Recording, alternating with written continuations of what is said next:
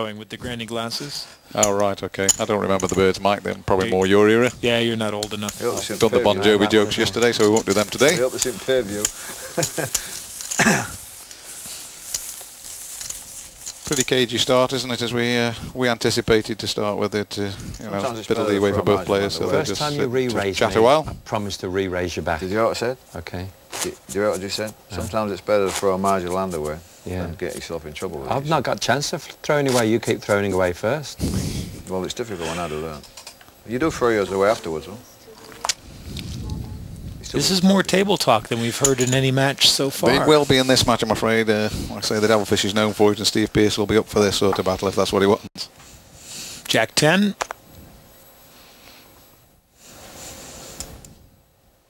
Ten of Hearts, Jack of Spades for Stephen Pearce. Small blind. And Mr. Elliott's found something in the large blind to play. At last, we've got some action. So with the King-Queen, he calls, and Stephen Pearce says, finally, some action. Yeah, Dave with the best hand and Steve with the best position. Here's the flop. 4 of Spades, 9 of Diamonds, 8 of Hearts. Gives Stephen Pearce the up and down straight draw. A 7 or a Queen to make a straight. Yeah. Well, that's up and down. Or down and up, I suppose. The way you said it was, but it doesn't really matter. Dave checks and Stephen's betted. What we call betting on the come or betting on the draw. And here's the turn card.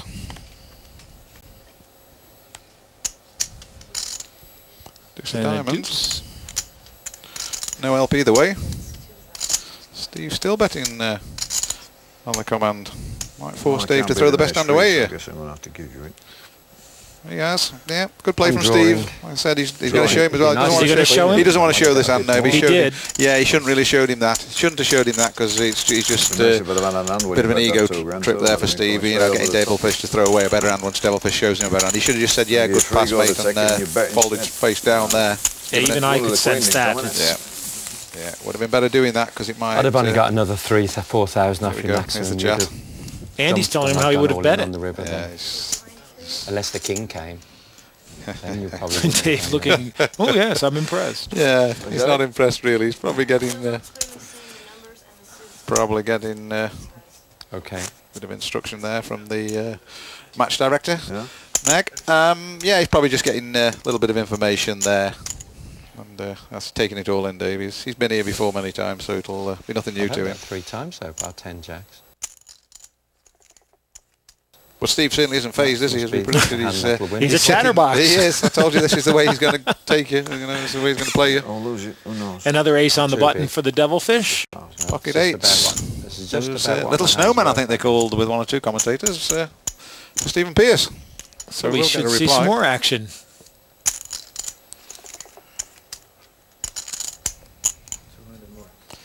And you see just about a 70-30 advantage. Yeah. It's in pretty good shape, Steve. 1% would be a split pot. Yeah, there's. We won't count that one till it comes. We'll leave the 1% to the for the anoraks and train spotters. Oh, and there's the third 8, and there's 3 look sevens. At this. This is going to be costly for one of them, and at the moment it's very costly for Dave Elliott. He thinks he's in command, and he's looking at a full house made. This should be interesting. Let's see how good he really is now.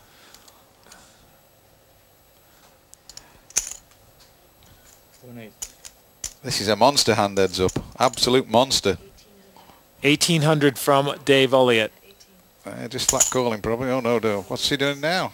He's trying to... Up to 7,000, Stephen Pearce raising, asking Elliott a lot. Actually, it's not such a bad play because he's probably overbetting his hand, and Elliott may say all in or something. I call.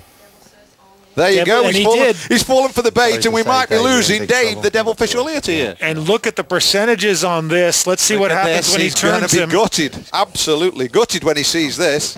Is this a call, Dick? He's only got a set of 7s, and he goes all in to a full house. And he needs running aces. The Devilfish Elliott after 8 hands. There's a 10. Now he's down to the 7. Just sit down. And here is the river card. It's a 6, and Dave Elliott is gone. Dave Elliott, last year's losing semi-finalist, is out after 8 hands to Stephen Pearce. Evans got the better of him, really. He fell hook, line, and sinker, didn't he? And there's Steve Pearce. This is one hell of a scalp for him to take. 8 and 7. Stephen Pearce with a big raise. Dave Elliott came back all in. Stephen Pearce, no hesitation in calling him, and it was over. Steve, it's got to be a great feeling. How do you feel about this win today? Fantastic. Best moment in my poker life. Well, obviously they got the wrong name in this box here. It should be Devilfish, you know. But what happened was, you know, it was an absolute, what we call a cold deck, you know, where there's absolutely nothing you can do about it, you know. I mean, there's nobody who can play poker in the world who would play the hand any different. I mean, it came down like 7-7-8 with the 7-8 of clubs. I got ace-7. I bet he raised, and he made it 6,000, I think, or something like that. A big bet. And I don't want to give him a free go at a flush or a straight. So, you know, I've got no choice but to move the chips, and then, of course, he had me strangled. I was dead to 1-7, so it's just very unlucky, you know. That's the only way they're going to beat the fish, you know. I mean, it's got to be a cold deck situation. I mean, if it had come down 7-7-8 and there was no flush draw there, maybe when he raises, I'd just call him. You know, next card, if a club comes off, you know, if a straight comes off or something, I can get away, but the way it went, impossible.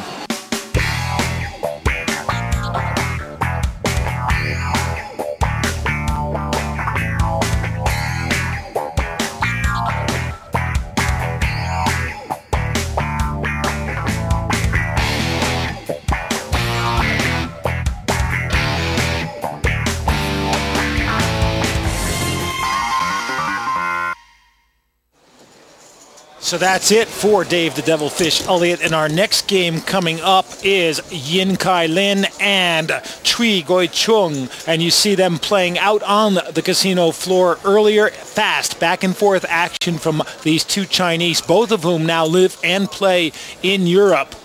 They've been going at it for a good period of time, about 45 minutes before we picked up the action, 30 hands or so, and Yin, who you see there on the left, is up by about a 3-1 margin.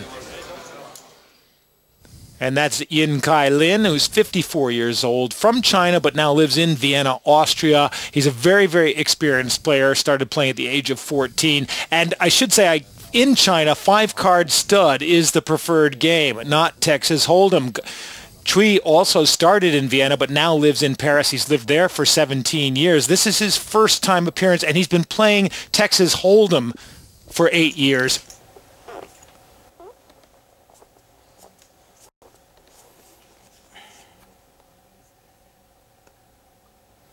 So a queen 3 for Chui. Yeah, 3 of diamonds, queen of spades. Calls on the button. And 5 of spades, 2 of hearts for Yin. He'll check and we'll see a flop.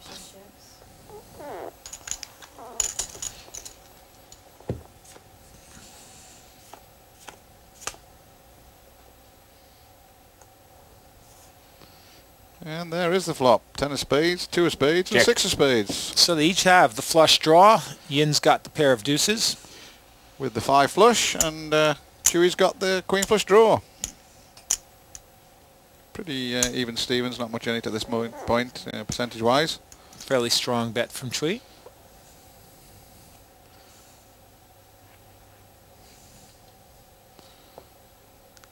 Little test for Yin, isn't it? He's trying to work out, well, I might be in front, but is it any good? And do I want to draw to a 5 flush? Well, I didn't make this decision. I'm certainly not going to try and second guess this one. He could fold, raise, pass, or be all in before I've even worked out what he's going to do. Baton. And he calls. So we'll see the turn now.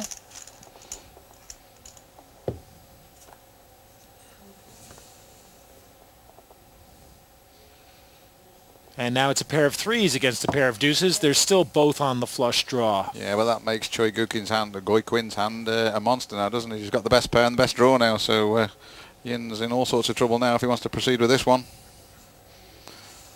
So offsuit 4 would make him a straight if we look at the board there. 2, 6 and 3 down, so another 4 would make him 2, 3, 4, 5, 6, but I don't think that's what he's thinking of at the moment. And there's the spade, so now the queen high flush is the best hand. And a 5 high flush, or a 10 high flush with the 5, including the 5 of spades in his hand, in his opponent's And see how this one pans out. Yin's checked. We're on to